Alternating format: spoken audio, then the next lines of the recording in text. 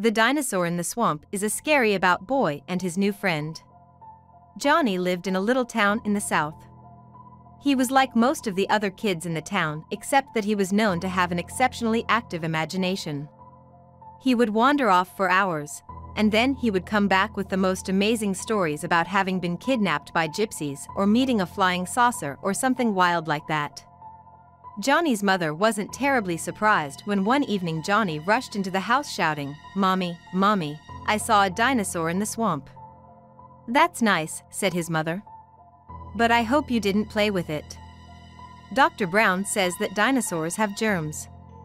Johnny was rather disappointed at the cool reaction, because this time he wasn't making up a story. He really had seen a dinosaur in the swamp. Johnny tried to tell other people in the town. The reaction was just about the same. Some said, "You should stop telling big lies like that." Or, sure you did."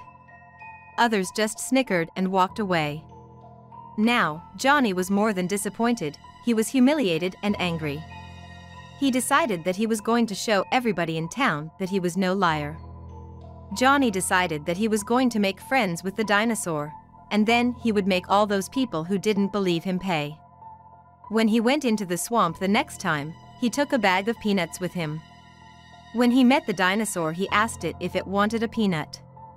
The dinosaur shook its head to indicate that it didn't. "That's good," said Johnny, "because then I can eat all of the peanuts myself." Naturally, as soon as the dinosaur heard that, there was nothing in the world it wanted more than a peanut. It whimpered and begged until Johnny very reluctantly gave it a peanut, and then another. But first he made the dinosaur promise that if he gave it peanuts, it would do everything he said.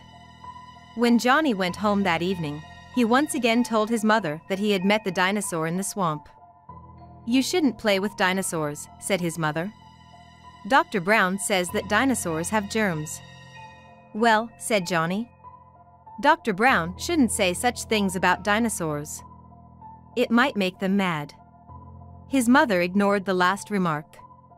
Later that night, when the family was asleep, Johnny snuck back to the swamp, where he found the dinosaur waiting for him.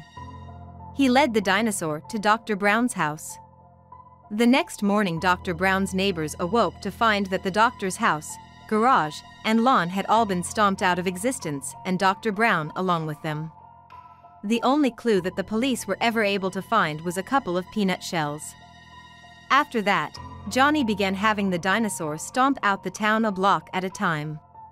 On one particularly good night, he had the dinosaur stomp his school flat, while a PTA meeting was going on. Pretty soon there was nothing at all left of the town except the house in which Johnny and his family lived.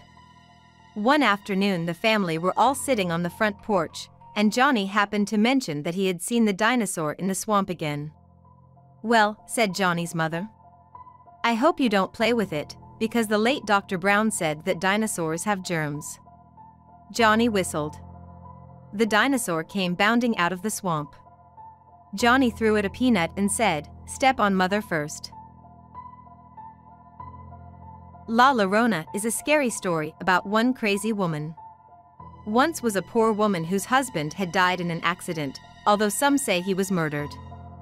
The woman mourned for a long time, and worked hard to raise her 2 children. As time went by, however, she began to be interested in the love of a man again, and she found that a young Spanish rancher was paying more and more attention to her in the marketplace. One day, the young gentleman came to her in the market and invited her to his fine ranch house, but asked that she use the servant's entrance. This the woman did, and after many such secret visits, during which the young rancher treated her very kindly, she found she was in love with the man. One night, as the two sat opposite each other, holding hands across a fine polished banquet table where they had eaten a romantic and delicious meal by candlelight, the young rancher told her that he loved her. She told him how much she loved him also and suggested that they should be married. The young rancher drew back his hand. After that, he invited her less frequently and treated her less well. At last, he told her that he could never marry her because he was a rich landowner and she was a poor person of no important family. In fact, her family was an important one in the village from which she came, but that meant nothing to the rancher. As she begged her lover to reconsider, he cast about desperately for something to say that would end their relationship forever. At last he thought he knew what to say. He told her that he could never marry her because she had children by her previous marriage, and these children would challenge the inheritance of any children the two of them might have together. The rancher left the room, and the woman, weeping, left and returned to her poor little house. There her children were happy to see her, but she saw only 2 stones that stood in the road to her happiness. She led the young boys to the irrigation ditch not far from their house and told them to bathe before going to bed. When the boys were in the shallow part of the ditch, she came to them and very tenderly carried them out into the deep water along the opposite bank. There she lowered them into the water and let them drown. Now, she imagined, she could marry the rancher. She ran, dripping with water, to the home of the young wealthy man. She demanded admittance at the servant's door and ran past the butler to the man's bedroom. There he was kneeling at prayers. She tracked mud from her sandals as she ran to him and told him in a crazed voice what she had done. Instead of being pleased, the rancher was horrified. He struck the woman and called for his servants to drag her out the front door. He rode his horse to the church and awoke the priest to confess his sins and pray for his soul, and the souls of the murdered boys. The woman, driven from the ranch house by the servants, wandered the streets, crying and screaming. She staggered to the deep irrigation ditch and saw the bodies of her sons floating there. She lost what was left of her mind. Now, at night, along the waterways, drainage ditches, and irrigation ditches, you can see an old woman wandering in a ragged white dress. She is crying softly and calling almost in a high whisper, looking for her sons. And if you have been a sinner, she will come toward you. At first she will look to you like a beautiful, kind lady with a sweet smile, but as she reaches where you are standing, she changes to her true form. Her face becomes a rotting skull with stinking flesh hanging off it and hollow, burning eye sockets. She can take your soul along with her to wherever it is she goes, and she will cry. She will cry for herself, for her dead children, and for your lost soul.